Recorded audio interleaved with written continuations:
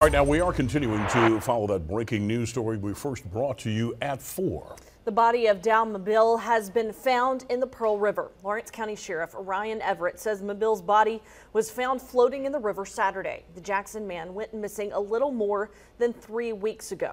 3 News Side's Quentin Smith has been following this developing story since Mobile went missing. Quentin, there are so many questions tonight, particularly how he ended up in the river. Well, Howard, at this time, we don't know. That's still being investigated. But here's what we do know. Right now, I'm at the Museum Trail in Belhaven Heights, which is where Mobile is believed to have come for his walk. He's believed to have started right here, which is where we are now. He then walked north along this trail before his body ultimately ended up in the Pearl River, which is about a mile from where his walk initially started. At this time, police are saying they don't believe foul play is involved. However, Mobile's brother, he isn't buying that. He believes Mobile was killed. Dow did not just disappear into the thin air. His disappearance was caused by someone. Bull Mobile says he wants to get to the bottom of what happened to his brother Dow. When I got a call in Houston that my brother was missing, that he went for a walk but never came back.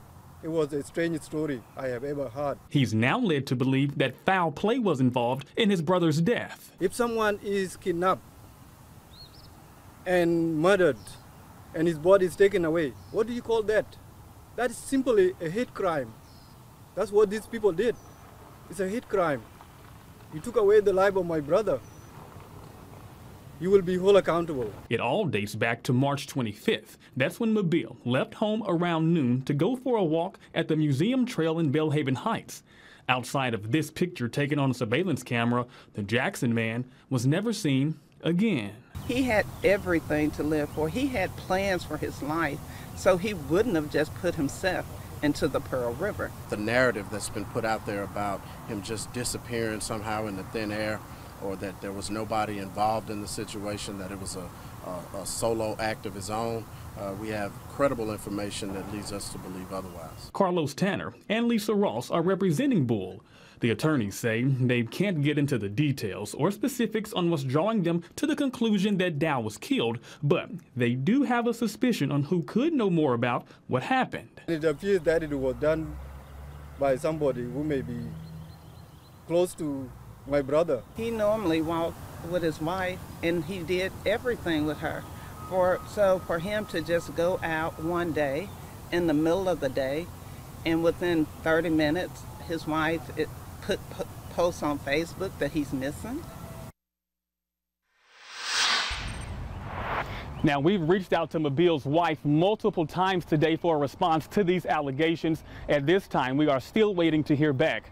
Although it has been identified as Mobile's body that was found in the Pearl River in Lawrence County, the cause and manner of death are still pending. Continuing our team coverage tonight is our Nathan Lee, who joins us in the studio. Nathan, what can you tell us? Yeah, thanks, Quentin. We just got back from the very emotional press conference where Mayor Chokwe Antar Lumumba gave Dow Mobile's family the opportunity to speak once again about Dow and what's next in this investigation. Mayor Lumumba and Jackson Police Chief Joseph Wade made it clear today that they are opening their own investigation at JPD at the request of the Mobile family. Chief Wade says his next steps involve talking with District Attorney Jody Owens and the U.S. Attorney with the Department of Justice, as well as meeting with a special agent with the FBI assigned to this case. Mobile's foster mother, Valina Greer, and Mayor Lumumba talk about what's next. I want to say that I have mixed feelings right now. I'm angry, I'm hurt, and I'm tired. But I won't give up, because Dow was too precious to me to give up on him. If we establish that there was foul play afoot, that we will prosecute the perpetrators to the fullest extent of the law. Now, while Mobile's family was critical of Capitol Police's efforts so far, they're still asking for all agencies to work together. The family plans to have their own medical examiner conduct an independent autopsy within the next 48 hours. They are now working with the Department of Public Safety and Capitol Police to get access to Mobile's body. They hope to have that access within the next 7 days. Nathan Lee, 3 on your side. Breaking